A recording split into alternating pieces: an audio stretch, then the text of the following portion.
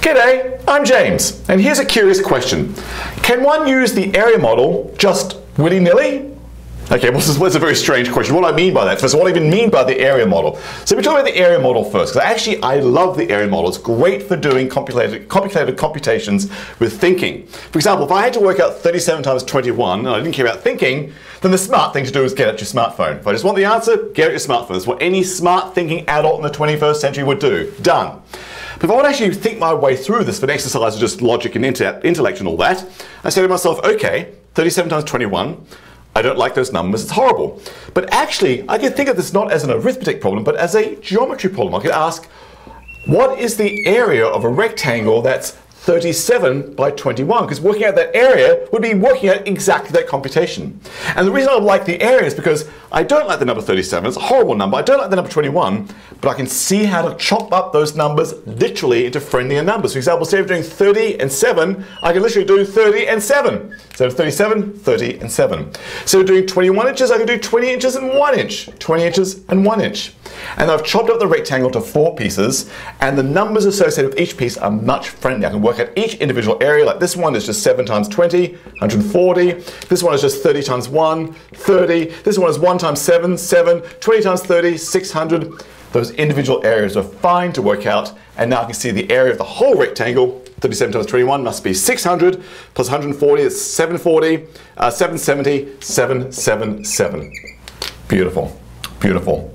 And in fact, that's how we can even teach the standard algorithm. If we still need to teach the standard algorithm on pencil and paper, because that's important in the 21st century apparently, great, we can do it this way as well. Here's the standard algorithm, we'll do it over here, 37 times 21. You could do it this way. 1 times 7 is literally 7. 1 times 3 was actually 30. 1 times 30 is really 30. 2 times 7 was really 20 times 7 is 140. And 2 times 3 is really 20 times 30 is 600. And all I need to do is add up those pieces because they're exactly the pieces right there. Add them up, 7, 7, 7. But apparently we still live in a society in the 21st century where ink is precious and that used up too much ink. So we actually teach kids to do this still to this day. 1 times 7 is 7. We'll allow them to write that, just like we did before, but 1 times 30 is 3, but we put the 3 up there. Don't repeat a 0. Ooh, that's too confusing. Then we actually make, oh no, but do write a 0. And then go 2 times 7 is 14, but don't write 14, write a 4 and put a 1 up there. And then go 2 times 3 is 6 and add a 7, add 1 to make 7, and then add those instead, 7, 7, 7. Whoa, whoa, that's crazy. But actually, do you see this is really a compact form of this? There's the 30 and the 7, 37. There's the 140 and the 600, 740 added together. Saved ink, because ink is really precious to this day. But actually, what I love about this is 37 times 21. Well, if I flip it around, if I do the standard algorithm, it looks completely different. 7 times 1 is 7. 7 times 2 is 14. We do actually write 14 there, but then we can't put a 0 there. 3 times 1 is 3. We like to write that. Then 3 times 2 is 6. We write that, and that adds up this way, 7, 7, 7. But look, that looks completely different. And it's quite surprising that we get the same answers. So if I asked, why can you just flip the order of multiplications if all you know is the standard compact ink version from the 1700s, this would be mysterious. But actually, 37 times 21 has to be the same as 21 times 37. If I just turn the picture around 90 degrees, it's going to be exactly the same areas, but it's going to be exactly this computation here. Has to be the same answer in the end. I love the area model. That's the area model for arithmetic. It makes perfectly good sense. All right, but then what about my question? Can we just use it willy-nilly?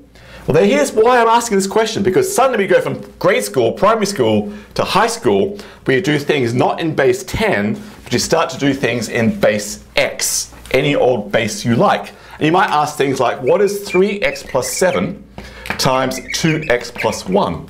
Now I'll do it in yellow again so you can see it, and what we'll draw there is exactly the same area model, okay? So it'll be a rectangle that's 3x plus 7 inches wide, 2x plus 1 inches down, but I'll chop it up into pieces that are 3x and 7, 3x plus 7, 2x and 1, 2x and 1, and voila, I'll work out the individual areas. 3x times 2x makes 6x squared, 7 times 2x makes 14x's, 1 times 7 is 7, and 3x times 1 is 3x. And apparently the answer is 6x squared, and 14 plus 3 is 17x's, and 7. All right, great. No questions to be asked there, except there are questions to be asked right there. This was the area model. In the area model, areas and side lengths have to be positive numbers. It's geometry, positive side lengths, positive areas. Looks so good so far there. In fact, if x really was 10 in my brain, I've just worked out 37 plus 21 as 30 and 7, 20 and 1. If x is 10 in my head, I am getting 600, I am getting 140, I am getting 30, I'm getting 7. So if x is 10, this is valid. But what if x was a negative number in this picture? What if x was, say, negative 10? Then this side here would be a side length of negative 30. Doesn't make sense in geometry. 7's okay. This would be a side length of negative 20. Doesn't make sense in geometry. 1 is okay. 7's okay. Area of 3 times negative 10, negative 30. Doesn't make sense in geometry. Doesn't make sense in geometry. That would be okay. Whoa. So actually, in algebra class, we don't know what number x is. It could be a positive number, in which case the area model is fine. Or it could be a negative number, in which case the area model is completely questionable. You can't have negative side lengths, you can't have negative areas in geometry. That's my question. Am I allowed to just do that? Can I use the area model even in an algebra class? We all seem to do it. Why? Can we just use it willy-nilly like that? Well, let's talk about it. That's the point of this video. So let me clean the board and go through the whole philosophical discussion about does the area model apply or not apply in algebra class as well. Okay, see you back in a moment.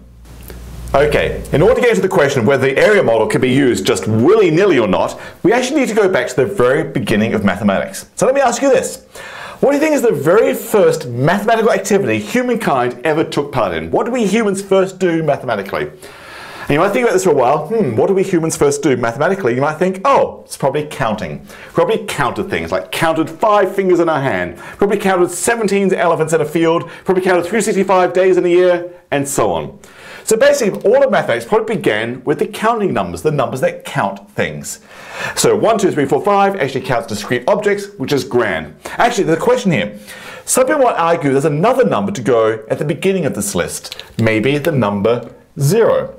In fact, we humans debated over that issue for many, many centuries. Is 0 a counting number or not? Because here's the trouble.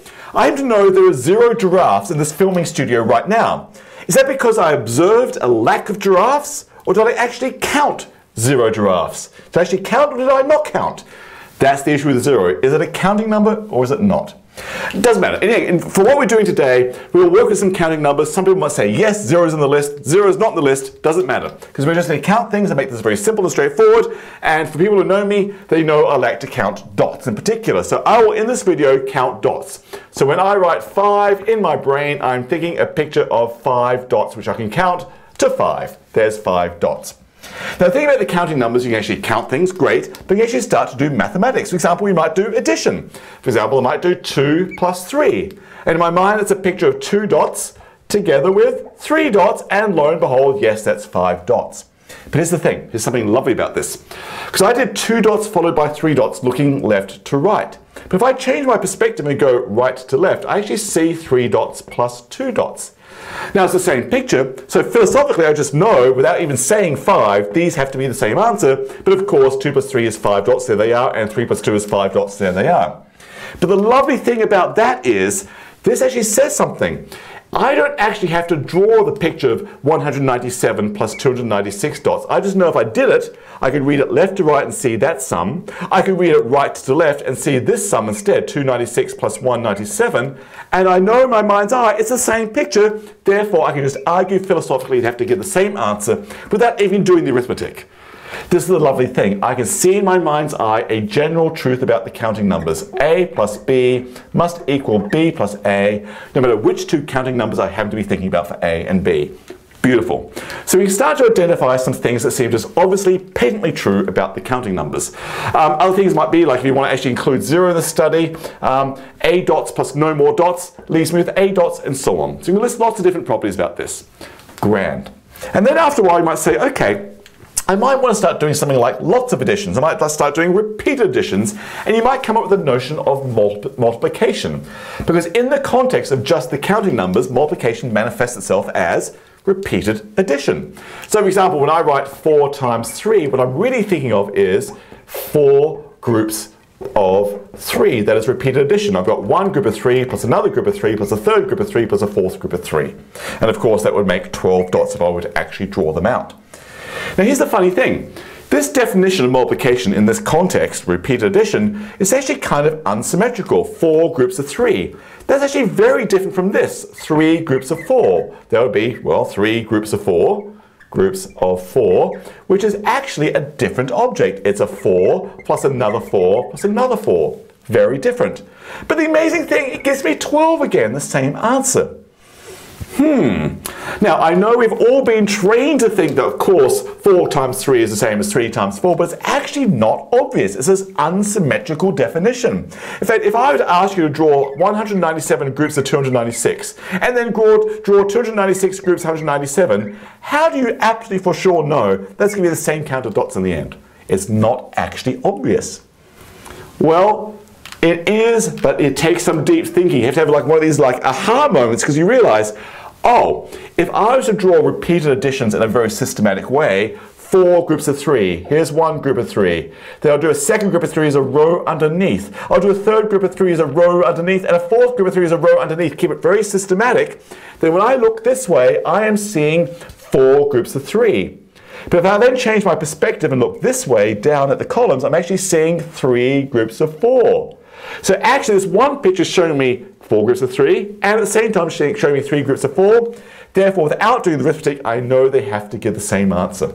And I can see if I had a more deeper picture in my mind, I could actually in my mind's eye imagine drawing this 197 rows of 296, but if I then change my perspective, I look down column-wise and see 296 or 197, I can see they have to be the same answer.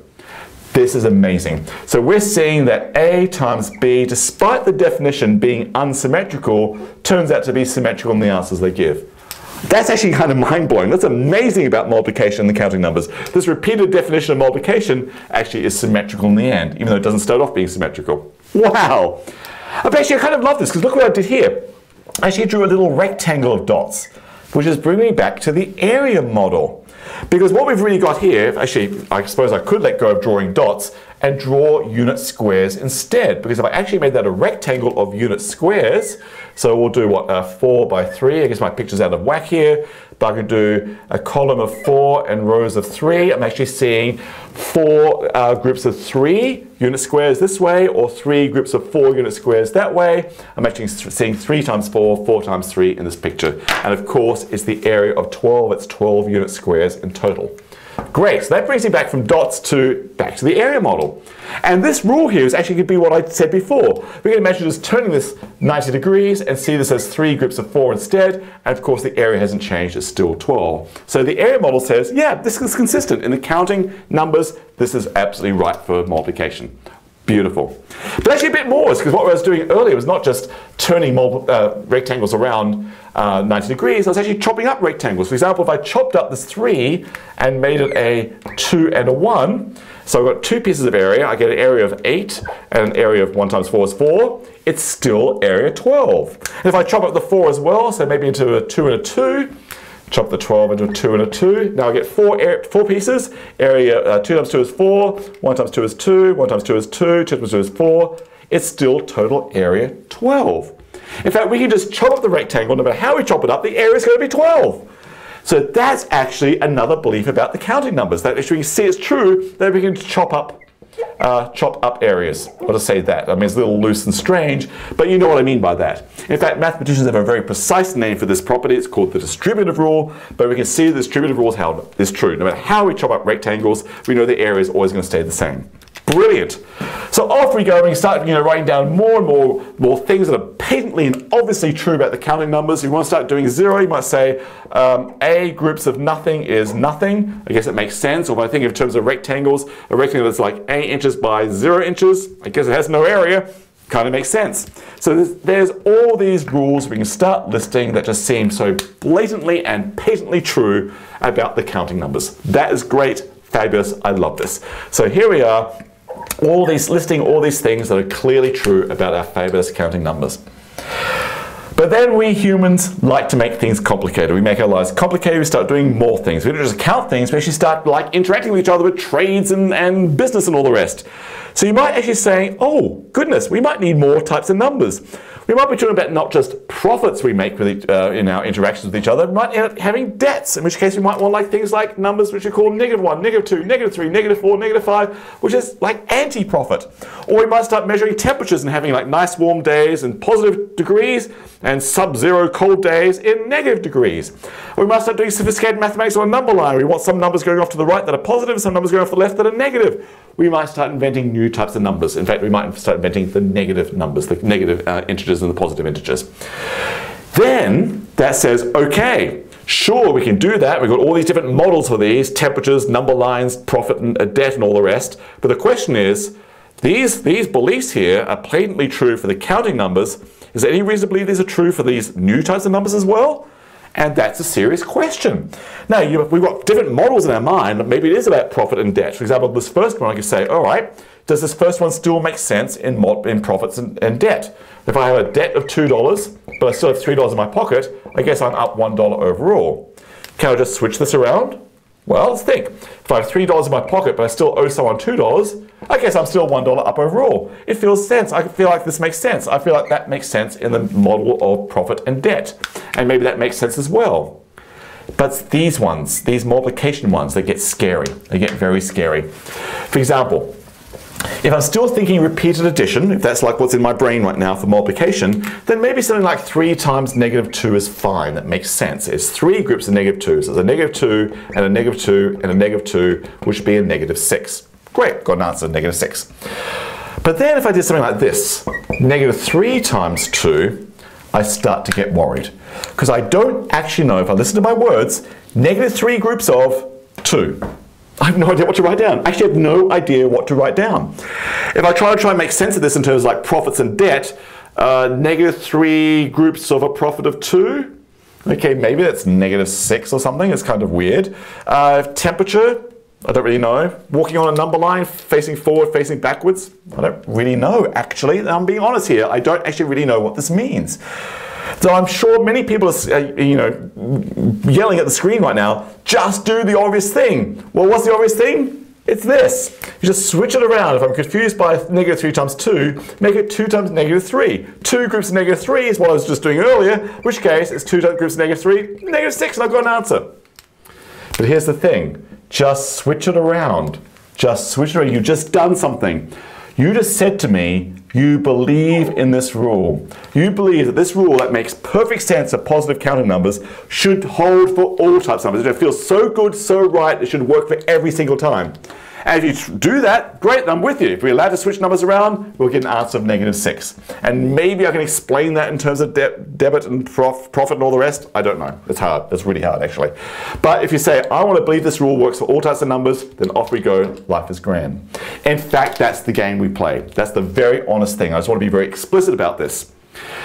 These rules feel so right, so obvious, so natural to us in the positive number realm that we feel so compelled to say, these are so natural, they should hold for all numbers, for negative numbers. Even for like weird things like fractions and irrational numbers and complex numbers. We feel these rules are so natural, so right, they should hold for all numbers. In which case, if that's the game we want to play, I'll play it with you. But I want to let you know, we are playing the game believe. We only have reason to believe these numbers as human beings for positive counting numbers. But they feel so right, we just want to believe they hold for all numbers, in which case, feel free. But let's be explicit and clear about it. We're playing the game of believing these rules are so right and so good, we're going to do it. Now, you don't have to believe them. In fact, you can actually create other types of arithmetic where these rules don't necessarily hold, and they're valid in their own right. But here's the thing, in the school world, we actually have chosen to believe this. And no one tells us that we've chosen to believe them. It's just done in the textbooks. Just believe these rules and no one says that we're believing them. That's the game we're actually playing. I'm being really honest. And here's how I'm going to be even more honest. It's these ones. These ones in particular. We are believing that rectangles work the way they do. Not just for the positive numbers, but for all numbers. That is, we can turn rectangles 90 degrees, even if the numbers are weird. We can chop up areas and add them what the individual areas, even if the numbers are weird. Did you catch me? We're choosing to believe that. In which case, we're choosing to believe the pictures we draw with the area model are true for all types of numbers. Now, they might not speak truth in geometry. We're going to get some weird side lengths, we're going to get some weird areas, but we are choosing to believe that what they speak is truth about arithmetic. All right, let me show you what I mean by that. Here goes. I'll do 17 times 18. Let's focus on that one. With the area model, I'll do the standard, what we know is true and fine for positive whole numbers. 17 times 18, I'll split them to 10 and 7, 10 and 8, because they're much friendlier numbers. I don't like hard numbers. 10 times 10 is 100, 7 times 10 is 70, 80 and 56. In which case 17 times 18 is 100, plus another 150, 250, plus 56 is 306. 306. All right. Now, we've chosen to believe that this area model works for all types of numbers. So let me do the same thing, but get kind of strange. Well, I'll keep the 17 the same as 10, 7. Let me get strange with the 18. Let me think of this as 20 and negative 2.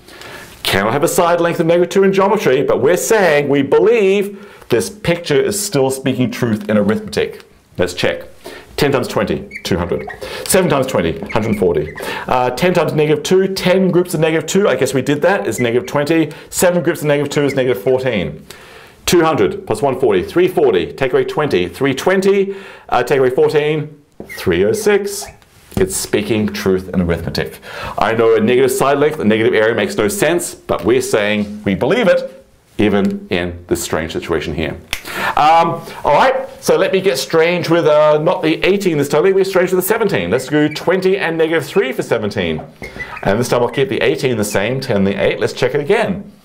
10 times 20 is 200. 10 times negative 3 is negative 30. 8 times negative 3 is negative 24. 8 times 20 is 160. So I've got 200, 160, 360. Take away 30, 330. Take away 24, 306.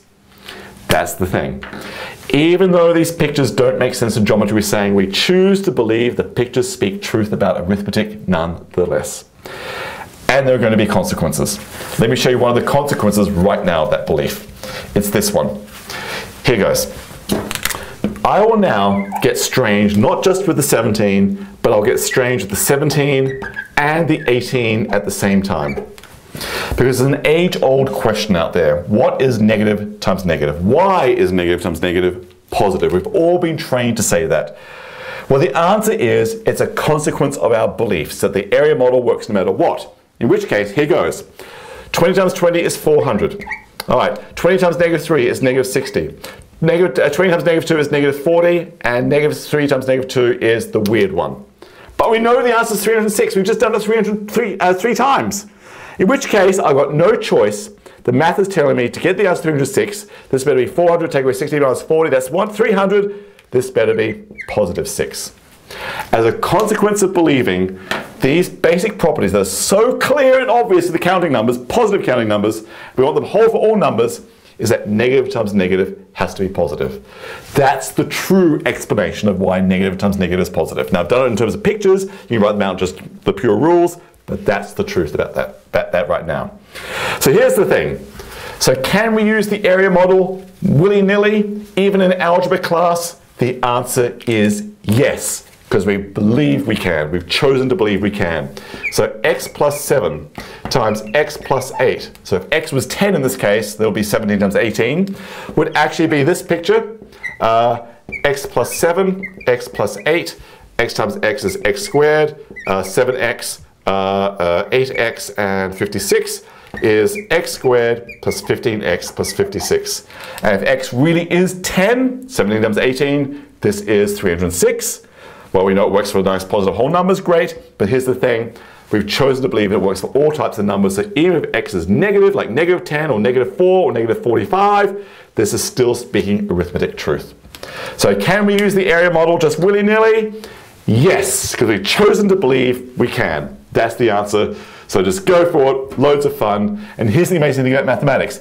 Even though this feels like an abstract, arbitrary choice, it still models the real world in ways that make sense to us. This actually seems to work in how the real world goes around us. So this is the amazing thing about mathematics. We might feel like we're making independent choices here, yes, no, and all the rest, but actually we seem to be onto something. It all fits together beautifully. So the philosophical conundrum about how math just works and fits the real world is just beautiful, mysterious, and amazing. You've just got to love maths.